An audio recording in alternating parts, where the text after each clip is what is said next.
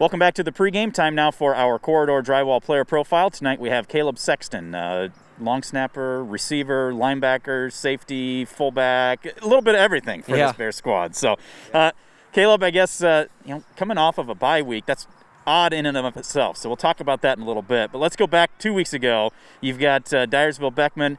Team goes up, gets the win, gets the district championship. How did that feel to be able to achieve one of these goals for the year? Oh, yeah, definitely. Well, the week before that we had practice or whatever, we knew it was going to be a tough game going up there and competing against a really good team that's pretty much undefeated except for their first game. But we definitely went up there with grit, and we knew that we had to play hard to get what we wanted. And everybody knew that in order for us to potentially get a home game for playoffs, that we had to win. So that was pretty much the mentality, is get up there and win and get what we needed done. So, well, after week 3, team sitting at 1-2, had lost a couple of close ones to West Liberty and Cascade. What was the mood of the team, and what changed to be able to turn things around through those last 4 weeks? Yeah, definitely.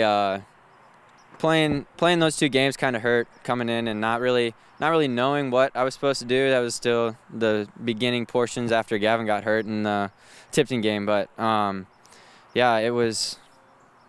Yeah. I don't know. Sounds like the team kind of banded together, though, and said, you know what, let's get our focus back, let's get our physicality going and be able to come together and play some West Branch football. Oh, yeah, there was definitely a lot more leadership throughout our seniors, and especially the captains. They were pushing us hard, and they were actually getting down on us for stuff that we weren't normally doing and stuff that we needed to do to fix what was going wrong and to get our bond back together to where we'd start winning again. So. Now, I don't want to take you through it, but we want to talk about it. Mac Valley, carry the ball, you get hit, get hurt, have to go off on the stretcher. At that point, what's going through your head? What are you thinking about your senior season of football? Oh, I don't know. On the field, I was focused on Scott.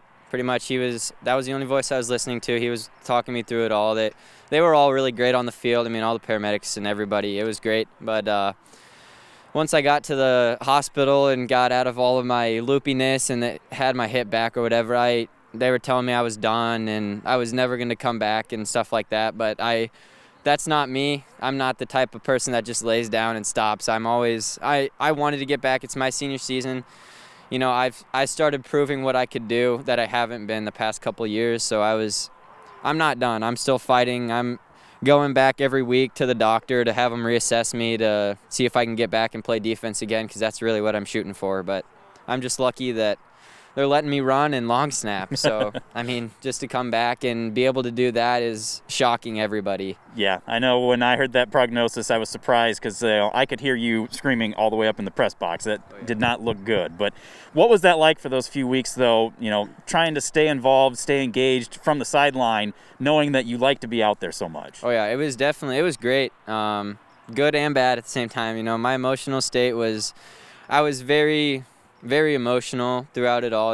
It's my senior year. I don't want to see my brothers out there playing without me. I'd like to be out there with them, but I know that they'll do whatever it takes, and I just know that they'll take care of whatever it is with, I'll be out there in certain things, but not everything. Yeah. So, well, like you said, cleared the snap. That's something that, I played center. Luckily, we never did shotgun. I could never do a shotgun snap. That long snap, even more so. Take us through that. What kinds of things are you doing to be able to get that ball back there and deliver a strike, whether it's to Kelby for a PAT or back to Andy or Gavin for a punt? Oh, yeah, definitely. Mainly for PATs, I'll focus on Kelby's hands. My aiming point is his knee, just because that's where he likes it. But, yeah, I've been working on long snapping since probably 5th grade when Austin Finnegan showed me how to do it. And when I was a little kid with him all the time in the backyard, he always pushed me to do it, and I just got really good at it and just kept going and going and going and going and going and going at it. And I finally got to where I am now where, it's pretty good snaps, I would say, but yeah, you do well. That's for darn sure. So, like we said early on, bye week last week. Didn't have to play in the first round of the playoffs. What was that like, being able to rest up a little bit and not have to go get pounded on for a game on a Friday night, getting ready for Mediapolis here this week? It was definitely good for all the guys. It was another week to heal. gave us more time to really look into films at Van Buren and Mediapolis because we didn't know which one we were going to play, but now we're playing. We know who we're playing now, so we had that extra time of film time to look at what they might run and what we can do to stop them. So it was good to have a bye week and not have so much pressure, and practices were a little laid back, which was nice, especially for some of the guys that play all snaps of the ball, offense, defense, special teams. You know, it was nice. It was a good break, I think. So 30-second scouting report on Mediapolis. What are you guys expecting from the Bulldogs since you've had that extra week to look a little bit more? Yeah, definitely. They're a good team. They got a good running back and they have a couple good receivers. But through practice here, our defense is showing a lot, and it's gonna be tough for them to run and pass against us. So it'll be a tough game on Friday for them. So. Well, obviously the focus there, we like to look at other things that you do. And I know that if you were to run down the list of activities that you're involved in, there's more than just one or two on there. Talk about, what you like about being involved in so many different things. Yeah, definitely just the versatility of who I am. I'm in fine arts and sports and theater. I'm just all around the block and just everything. I enjoy doing everything. I'm a very active kid. I've never been the type to sit at home and really play video games. I've always been out and hunting, fishing, driving around. Golfing is probably one of the best relievers, especially during the summer, that I love to do. So that's about it. That's about it. Just about 30 things on a weekly basis. Yeah. No big deal. Pretty much. Before you know it, this year's going to be done. I think some people say, great, let's get 2020 in the rear view, but that means 2021 is here. You're going to be graduated, walking out these high school doors for the last time.